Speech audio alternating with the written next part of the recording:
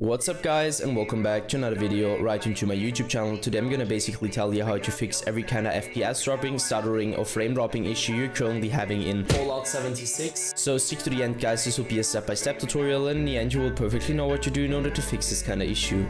Before we start right into the video, I just want to let you guys know that I would really appreciate it if you would just leave a like, a comment or a subscription right into my YouTube channel. It would really make my day and help me out as a little YouTuber as I am.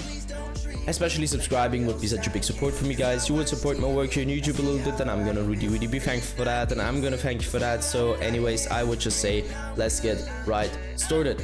So the first step I would recommend doing for everybody is gonna be to simply navigate to the very bottom of your screen, where you're gonna right click your taskbar and open up your task manager.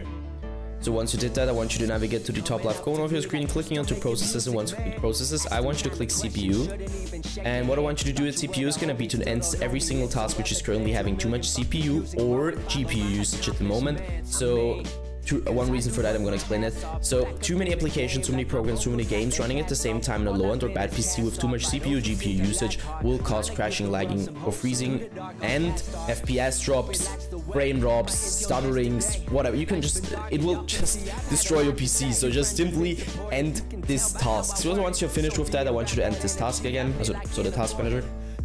Afterwards, navigate to the bottom left corner, click on the Windows symbol, open up your settings, hit gaming, so this one, and I want you to stick around the Xbox game bar, where I obviously want you to turn this off because the Xbox game bar doesn't really come with any benefit besides impacting your performance really bad. So just simply turn this off.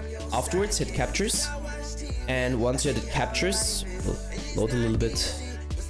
Yeah, now you're gonna stick around background recording and go to record in the background while I'm playing a game, and obviously turn this off because I mean, it's obvious that if you're recording something in your background, especially on low-end or bad PCs, it will impact your performance really bad. You don't want that, so just simply turn this off.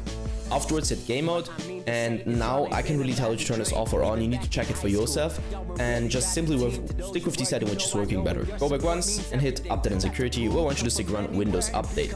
And I know guys, it's gonna sound a little bit basic, but trust me, updating every single driver you could possibly update on your PC will help you a lot of every kind of issue you're currently having, and also with FPS drops, frame drops and stutterings. So download the latest version of Windows, and once you're finished with that, I want you to simply end this task and search for your graphics card driver application on your PC or your browser, and download the latest version of your graphics card driver just to provide the best possible performance in general for your PC. That's it for the video guys. I hope that I could actually help you out of this one. If it was like that, just leave a like, a comment or a subscription. I'm gonna really be thankful for that, and I'm gonna thank you for that. So anyways, I would just say have a nice day, see you at the next one, and bye.